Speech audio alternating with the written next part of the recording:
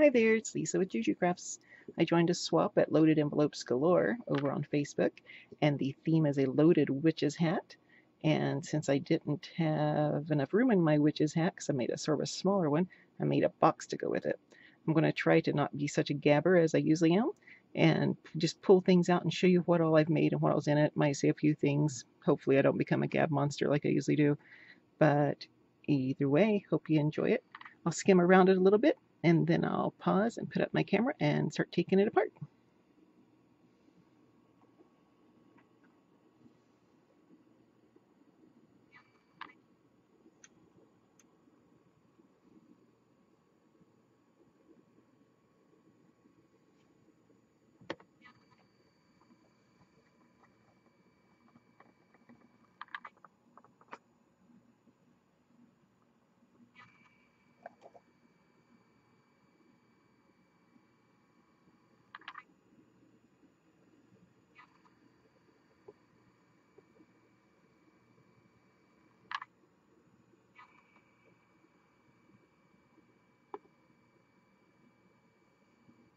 I forgot how many fuzzies are in burlap, or I shouldn't have used that as my base to put everything on. So now you get to see all kinds of fuzzy stuck on everything from the burlap.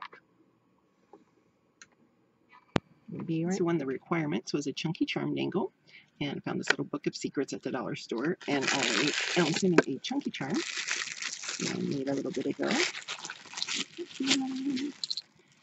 and I had made a little cauldron out of some polymer clay with just some annealed steel on it. And let's see if we can just show you a few other little things on it. I love Chucky Charm Dingles.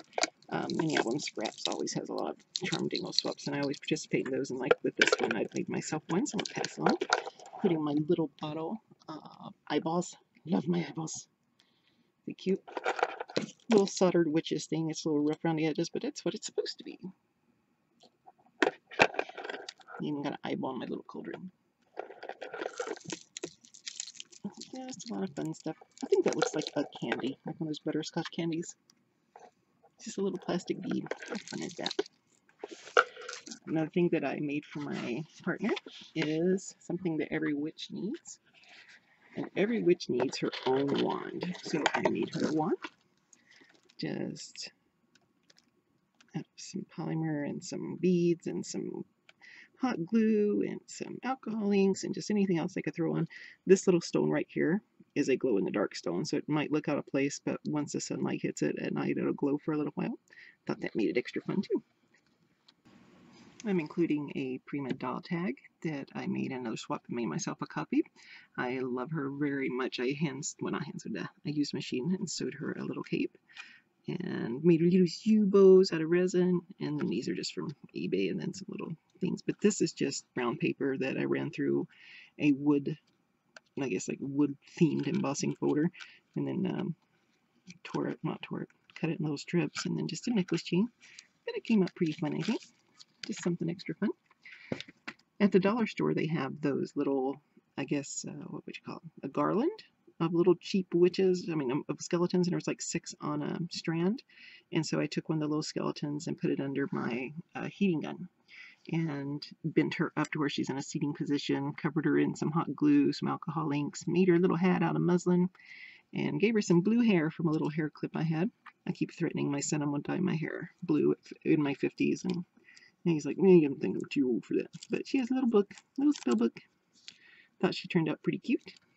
On to what's in the drawer, the box drawer, is 2 little packets that I decorated for Halloween with some orange, zesty flavored herbal teas. Some sweet orange. I love that tea. Tastes really good with some cream in it as well. And I love this spoon. I found it on Amazon for like $1 or $2. And I bought them last year, but I never found any purpose for them. Well, I did find purposes for them, but I was hoarding them. And then a little poison tag. A little shaker element. It's one of Tim Holtz owl stickers on the back. And so inside it's got a little post-it note, one of those little itty bitty ink pens. This is the, I think it's Anna Griffin, had a shaker card kit. And so that's the pumpkin out of it. Makes just perfect for shakers, so you can have multiple layers. This was just a little dollar item from Walmart. A little drink cozy. Let's see here. This was actually a dollar store, I guess, wand that was filled with candy corn, and I had bought one for me and for my son, and my son ate some of it, and he's like, this is like the hardest candy corn ever.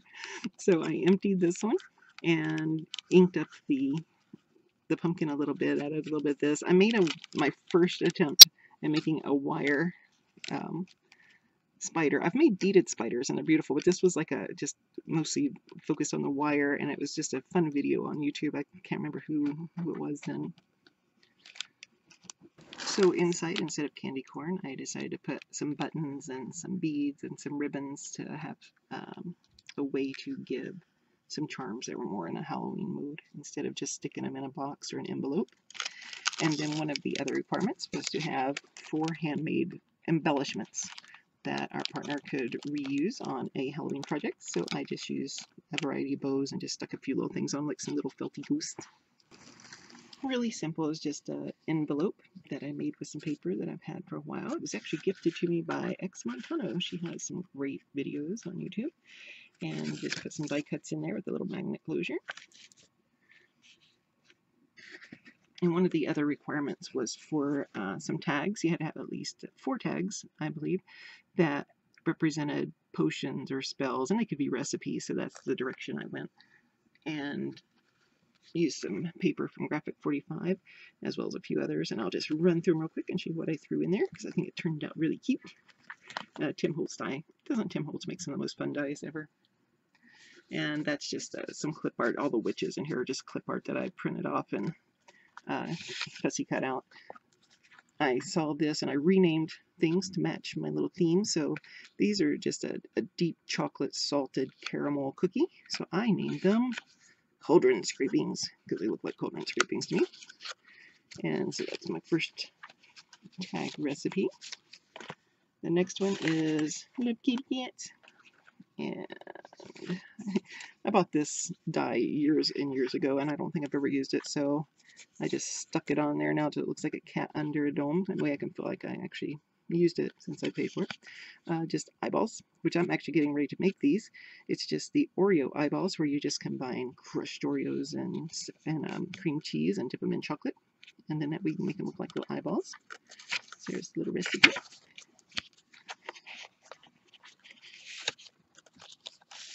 This one, that's actually a stamp. Another one of those things that you look through in your supplies and you realize, hey, I have a lot of stuff that I've never used. Yeah, that's one of mine too. And well, Halloween wouldn't be great without Harry Potter hot butterbeer. There's a couple of recipes out there. Some of them are supposed to be like the Disneyland butterbeer, and it's a cold drink, but this one's the warm hot butterbeer. Acorn Kisses, another easy recipe for fall, where you just take some vanilla wafers and chocolate frosting and add and just stick on a Hershey Kiss and a butterscotch tip to make some little acorns. And a little potion. This is one that I really like too. It's one that you can make in your crock pot so that you can just fill it up and leave it. And it's it was for Witch's Cauldron hot chocolate. And I don't think there's anything on this tag. It's just sort of a placeholder. Love that little kitty cat witch. That was the cutest little clip art. But for mummy dust, I love that tag. But it's not really mummy dust. I think some people call them Muddy Buddies. So, you know, it's the Chex covered in chocolate, peanut butter, and powdered sugar. I was born and raised in West Virginia, and we actually call it puppy chow, but it's a little bit different. With puppy chow, you add like the whole bag of chocolate and almost a half a can of peanut butter. Anyway, and a little tag with magic is believing in yourself. If you can do that, you can make anything happen. This little die cut, little ivy stamp, just fun. Lots and lots of little ribbon. Requirement was to have 2 little treat bags that you'd handmade. So anyway, I thought that was just too cute of a way. I was trying to figure out what to do with these little plastic teeth, and I was going to give my partner this couple yards here of green spotted ribbon. And hey, why not? Let's wrap them up in the teeth. But for my 2 little treat bags, I just used a Tim Holtz treat bag die and some Anna Griffin stickers. And this one just has, of course, the idea is for your partner to be able to put treats in it to give to people for Halloween. I decided to put her a few little treats in it too. So this way she can have some baker's twine on some mixed media tags I threw together, and a little Halloween tag. This one was Spooky Salutations. A little thing in the back. And inside of it is, I made her a handmade little teeny little book, which makes me so happy. I love the little leaves on it, and it's so little. I just got some twine that I stuck a few beads on, and trust me, the hardest part about making this was putting the beads on the twine, because I had to search through every little thing to find beads that had a big enough hole. I never thought of that part, and I didn't have a needle that fit the twine, so yay. I did make some papers that I've been making some little bitty books, and I threw it together like you would signatures in a junk journal to make it more fun for me. So that way it's just little bitty. So there's a signature, there's a signature, there's a signature. I was going to put a lot of other little things, you know, stamps, and I did stamp some images just, you know, to make it like spider webs and stuff. But I decided to leave it blank in case she wanted to pass it along or stick a few notes in it herself or turn it into her own little spell book. Anyway, how cute is that? It makes me happy. Here's a little mini Halloween book. Looks like it has picked up every single piece of fuzz from the burlap. But I had made these to go with charm dingles a while back, and I had one left over because, as usual, I'm a hoarder and I make things for myself, and then I don't know what to do with them. I thought it was just sort of fun. Just a little bitty one that she can pass along. It's got a few little tags in it and a few little things in it that are just fun for Halloween. So extra tags you can use for gift tags. This is the Tim Holtz Graveyard Edging Die, and I just covered it in glitter glue, or glitter, actually glue and glitter. And got a few little tags in here. Isn't that like the best die ever with the apothecary bottles that Tim Holtz made? And let's see here. One of them I made really funky. I remember this. Let's see here. Don't you just love fluorescent paint? That's just a Tim Holtz die with fluorescent paint and splattered. And this one opens up really oddly. It was one of those things where I had made a lot of score lines and then wasn't sure I was going to fold it, so it ended up doing this. So if she decides to put pictures in it or pass it along, it's just got a lot of variety where she can stick some pictures in. And then the box itself is actually pretty big. It's almost, you know, I think it's like 9 inches by 9 inches, and I put these little metal, what do you call it, corners on it. And on the bottom, it has little feet. And when I was trying to put it together, I thought, okay, it's going to have to be sturdy because it's going to have to be shipped, and it's going to be full, and it's going to be packed. And so I needed some way to make sure that it stayed together other than just gluing and doing the usual little pieces of paper to bend and stick on. So I actually used black duct tape to hold it together, and then I put you know, the paper over the edges to hide the edges of the duct tape. I think it turned out pretty good. I like it. Love that paper. The gold embossing on it. This is my big candy box that I've stuck some clips on to help me when I film. Usually I don't have things this big to film or to take pictures of, so usually you don't see the clips on it, but that's alright. Makes it sort of fun to see how other people do things. So hold on here and I will show you the actual loaded witch's hat. Okay, so our hostess gave us a template of a witch's hat that we could cut out of just cardstock and then stick it together. I did decide to make mine out of the thick chipboard though, so it could last. I really have a hard time when things are all crushed that I make. You know, some people send you things and I don't mind if theirs is messed up, but if mine gets all messed up, I feel horrible. But I'm just going to take it apart and show you piece by piece what I'm putting in it. So this is just a big clothespin that I painted black. And I loved it that this was actually the way it was in the package. It was missing a corner. I thought, wow, that has to be perfect for Halloween. A little tiny piece of some amazing lace that I bought from Trésor de Luxe, I guess, or Trésor de Luxe, I don't know how you pronounce it. And of course, when you pay $7 or $8 a yard, you always want to save every little nip and piece. And I was glad I did, because it turned out pretty cute on there. There is a little orange pom-pom. If I can get it off of here. Probably don't need to get it off of there, but that's be fun to put back together. Just a little pom-pom. You know, these are like $3 or $4 from Walmart, the little pom-poms, and usually they have a little pearl or something, a little keychain. But if you go on eBay and just bid here and there, you look for things that are free shipping, and sadly, yes, they come from China. I know we need to try to buy more in the country, but I get it for 16 cents. So, Tina, yeah, I'm cheap, so I'm giving you a 16-cent pom-pom, and it was even free shipping from China. I'm not too sure it can get much cheaper than that. The rose, I don't know if I explained this already, I might have, so if I did, excuse me, but the rose from the dollar store, they had these cute roses that had these little eyeballs in them, and they made me so happy. And so, but the thing was is that they only had like 4 layers of petals, and so it looked really chintzy. So I bought 2 or 3 of the dollar stems that had like 5 roses on them, and then I combined them all together to make really thick plush roses.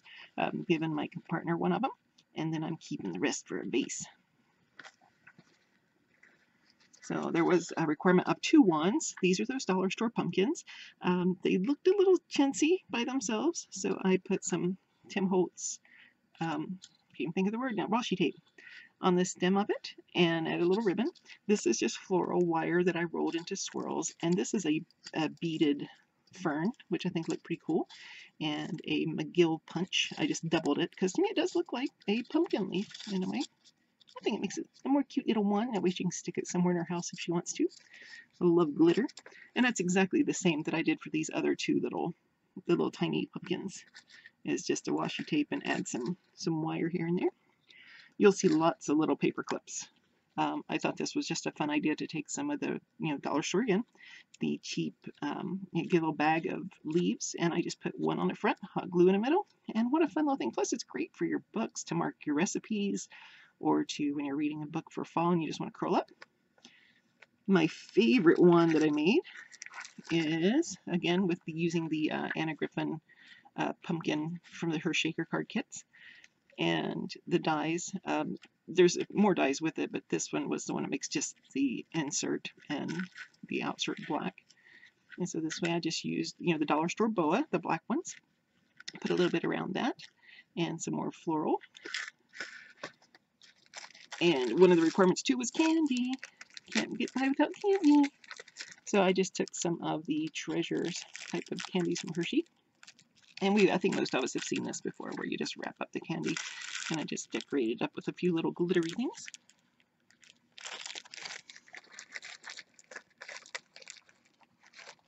Okay, this is confetti, 2 pieces of the glitter pumpkin confetti from Walmart, but I went to go put one of my giant clips on it, and it just sort of looked out of place. It was like this gigantic silver or gold thing that would be stuck on it, and I think it's showing up too much. So I took a piece of annealed steel and roughly, and I meant to rough it up, make it look like it was an old beat up paper clip. So I handmade a beat up paper clip, but it still works great, and to me it looks more Halloweeny that way.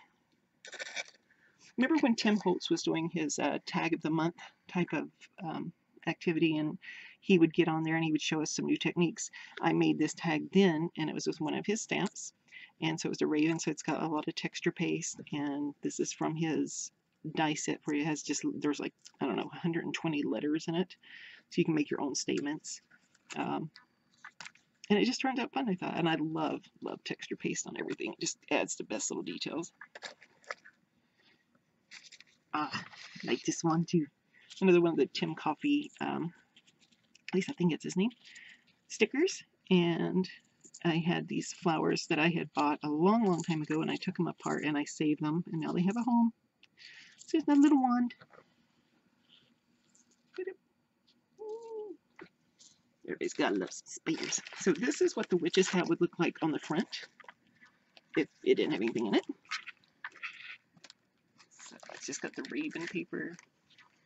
And I did use a Tim Holtz edging die with the fence to make one of the pockets. Again, more leaves. Ah, okay, these were too cute. These were from the dollar store as well. You got 2 in a package. I did put some Tim Holtz washi tape on the sticks there to cover up the plain sticks, but how fun is that with 2 little witches' boots? Now for the other side, with my witch's hat, this was fun. Again, another eBay find. It is an ink pen. Make sure I'm still in frame. So it's an ink pen. I think it's the ink pen. Yeah. But it's also, dun dun, a Nightlight. Okay, is that not the coolest thing ever? I could not resist those when I saw them. Nightlight. Woo. And I guess this is where you can plug it in and keep it with your phone or something, like it's one of those fake plugs. Again, it's Walmart confetti. I did put some foam tape in that one to give it a little bit more dimension. Another one of those little bitty pumpkin ones. You need a bitty tag with some embossing on it. And this was when I first started playing with the Tim Holtz oxides. So I thought it was sort of fun to play with those. I think I've actually had this tag for about 1.5 years now, but never had a real life until now. This one made me giggle. A long time ago when I was walking out of Joann's, I was on a Halloween, and they have those stamps sometimes at the end for $1, and it was just this one big eyeball, so I picked it up and threw it in there. Never had used it. Perfect time. Another little clip, and I've just put some alcohol inks and some glossy accents. And I had bought these Halloween fake eyelashes. They came in like this monstrous set. So hey, now it's got lots of little fooey fuzzies all around. Again, a little glitter leaf. Some decoration. This guy, I got it a while back ago, and it is for just decorations, but it also has a little clip. So that made it pretty convenient. So I don't lose it, I'm just going to stick it back on there. So this is the back side of my witches thing. Oh, everybody has to have a toy. So, you know, the bouncy ball things. I'm sure from Dollar Store it's not the best one in the world, but hey, look pretty cute, so I had to get it. I don't know if there's anything else done in there or not. There's more leaves. More leaves stuck everywhere. Oh, remember this? The Stampin' Up! Owl punch. I forgot I had that one, so I had decided to make a little paper clip too, because I hadn't used him for a long time. I forgot how fun he was.